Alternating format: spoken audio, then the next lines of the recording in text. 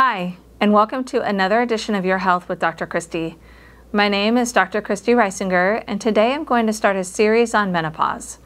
Today I'm going to discuss menopausal hormone therapy, or MHT. Let's first begin by discussing the different hormones that decline as women age. There are estrogens, progestins, and testosterone. Estrogen can be in various forms such as estradiol, estrone, and estriol. Progestins can be in various forms such as micronized progesterone, synthetic progestin, and medroxyprogesterone. Lastly, there's testosterone. Testosterone levels actually peak in a woman in her 20s and then slowly decline with age. In the 1960s, many physicians and patients alike were led to believe that giving hormones during the menopausal period would keep women feminine forever and help them retain youth. And by 2001, 42% of women ages 50 to 74 were taking some form of menopausal hormone therapy. In 1991, a huge study called the Women's Health Initiative was started that involved over 160,000 women. The study aimed to see if some of the claims about hormones were true. There were 3 groups studied: women taking estrogen and progestin, women taking estrogen alone because they no longer had their uterus due to a hysterectomy, and the last group was women taking a placebo.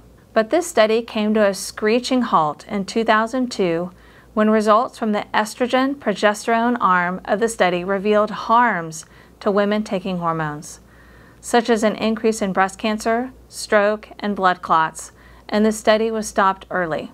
The results were shocking. I still remember learning about them during my medical training. After those results were obtained, the amount of menopausal women who were placed on hormones dropped precipitously. But what have we learned since 2002?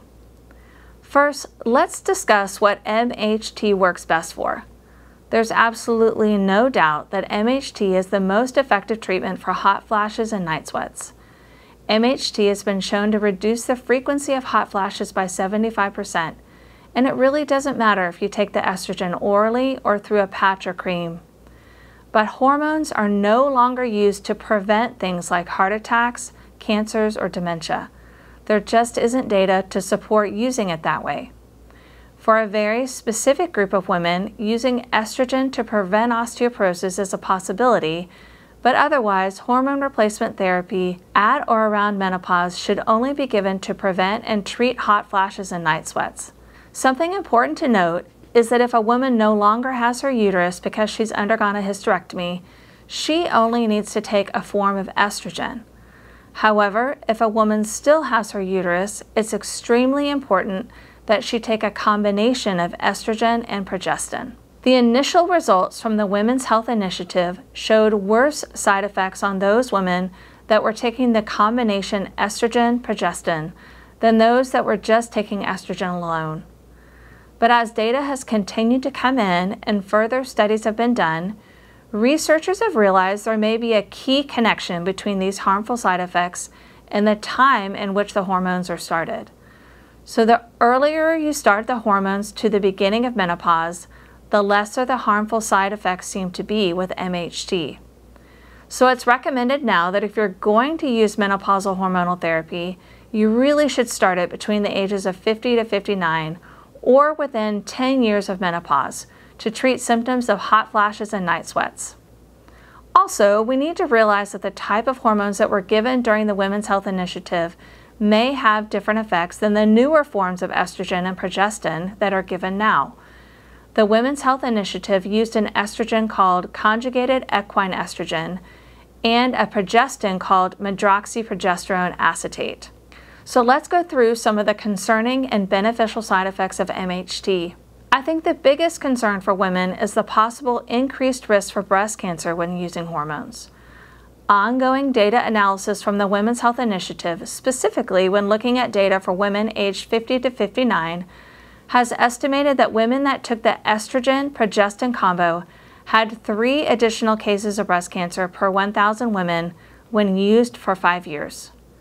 We can assume this risk would be lower if the hormones were used for a shorter amount of time, and for women that only took estrogen because they didn't have a uterus, their risk for breast cancer was possibly slightly lower if they took it for 5 years. But there was an excellent article in The Lancet that was published in 2019 regarding breast cancer and MHT. They looked at lots of observational studies and analyzed the data and found that using MHT for 5 years, starting at 50 years old, will increase breast cancer by about 1 in 50 users for those taking daily estrogen and progestin.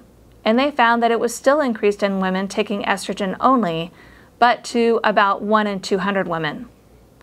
And they wrote if MHT was taken longer than 5 years, the risk for breast cancers would increase.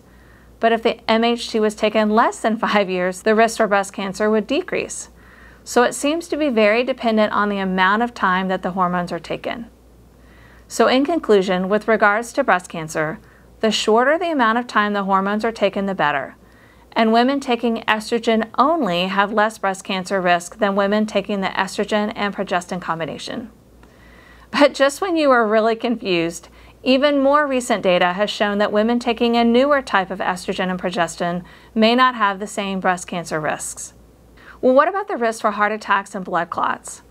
If a woman has a high risk of heart disease, then she probably should not take hormones or should at least consider using the transdermal form.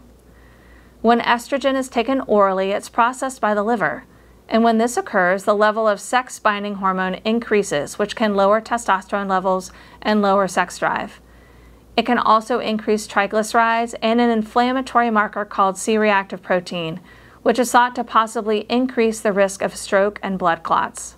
Observational studies have found that getting estrogen delivered through a patch or gel can possibly reduce these risks, and it's the best option for women that are obese and already at increased risk for blood clots.